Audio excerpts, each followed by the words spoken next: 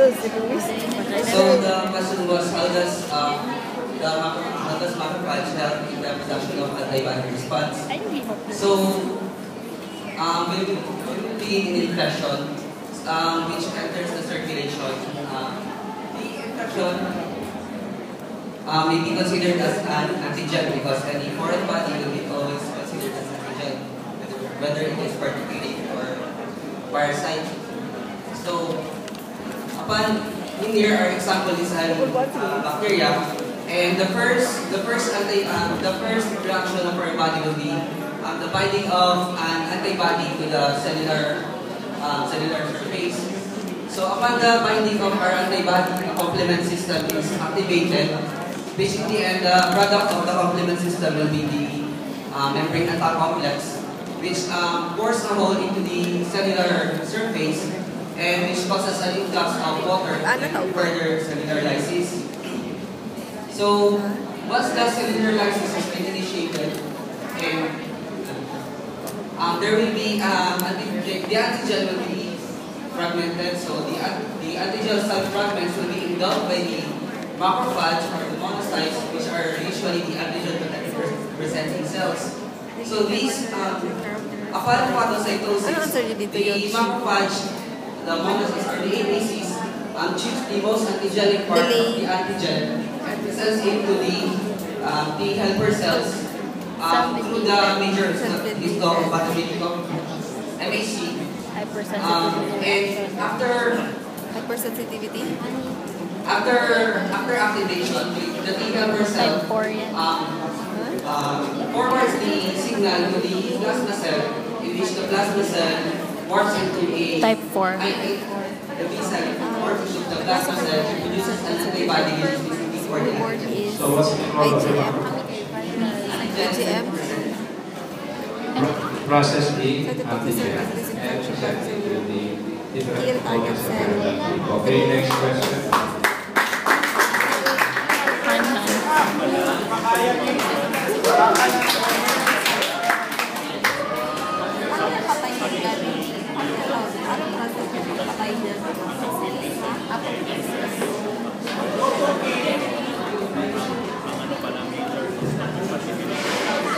Question number 23 is, how does complement enhance phagocytosis?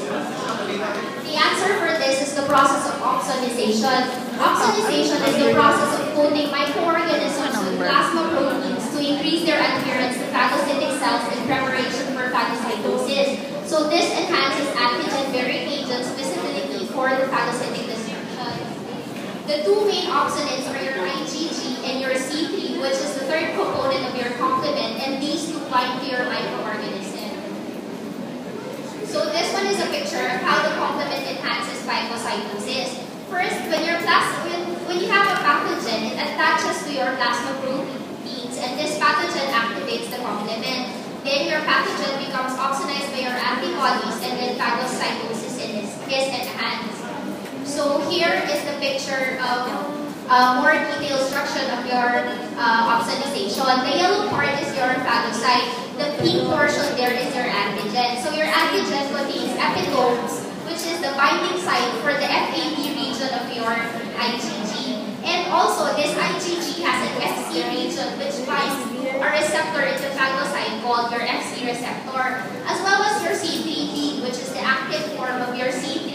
It also binds to your antigen, and also the other portion binds to the CR1 receptor of your warm and cold. phagocyte. So in opsonization, this is merely the coating of your antigen by your antibodies, such as your IgG and your C3b. So once this happens, there is enhanced visibility of your phagocyte to detect those antigens containing those antibodies. Okay, very good.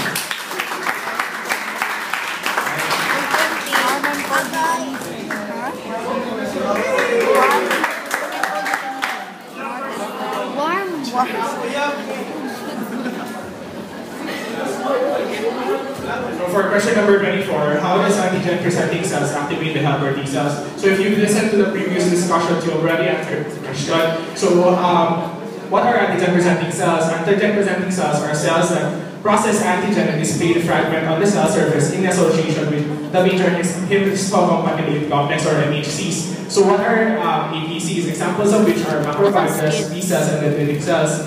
So in this picture, you can see that this is a whole antigen-presenting cell. So as discussed earlier, the antigen-presenting cells has lysozymes that act on the antigens to make them as fragments, but it does not end there. They become, they enter the vesicle and are presented into the surface of the APCs together with the major histocompatibility complex 2. So that's the main function of your antigen-presenting cell, to display the antigen class 2 MHC on the cell surface. So if we say class 2 MHC, what is the T cell?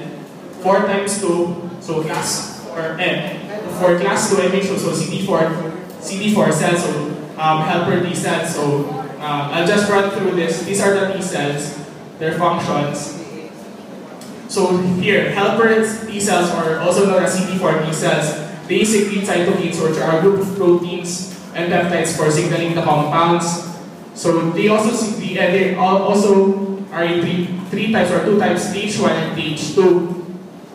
The helper T cells require the receptors or the major histocompatibility complex 2 on the surfaces of the APCs so that they can recognize the antigen. You see, T cells cannot recognize the free antigen unless they have receptors on the APCs. So in this picture, it summarizes of the whole answer. So that's the APC. Once it recognizes the antigen, it releases the fragments of which are expressed on the surface through class 2 MHC.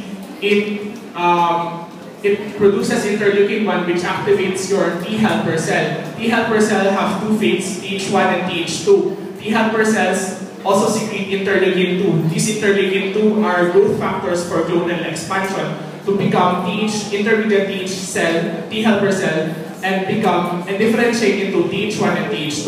The Th1 can become the T cytotoxic cells, or can also become memory T cells, and the Th2 can become B cell or memory B cells for humoral immunity and cell-mediated immunity. So in this picture, it's a better representation of how everything happens. So once there's a bacteria or an antigen, it is recognized by the macrophage, which is an antigen-presenting cell. The antigen-presenting cell shows the surface the receptors for the macrophage, and it is recognized by the helper T cell, and the rest goes on. So that's the pathway. Okay, very good.